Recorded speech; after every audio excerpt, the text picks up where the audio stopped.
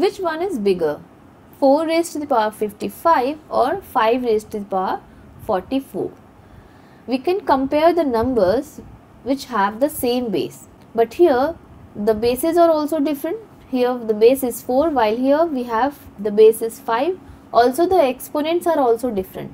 So to compare, we must get the same base or the same exponent. So let's try.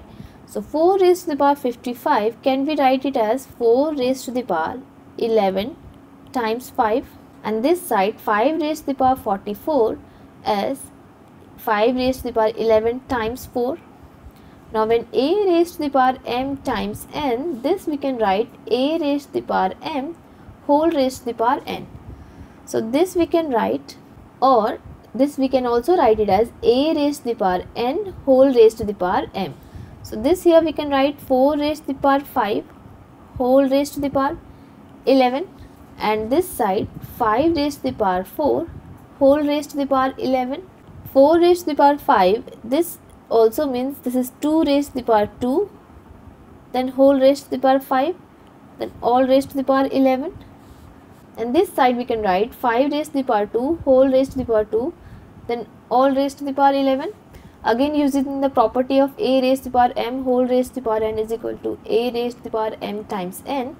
This side will be 2 raised to the power 10 whole raised to the power 11, and this side will be 25 raised to the power 2 whole raised to the power 11. Why did we do this? Because we know the square of 25, and this side also 2 raised to the power 10, we know it is 1024. So 1024 raised to the power 11, and 25 square is 625 raised to the power 11. Now we have the same exponent 11. Now we can compare the numbers. Obviously 1024 is bigger than 625. That means 4 raised to the power 55 is bigger than 5 raised to the power 44. How did you solve the question? Let me know in the comment section. Please like and subscribe. Thanks for watching.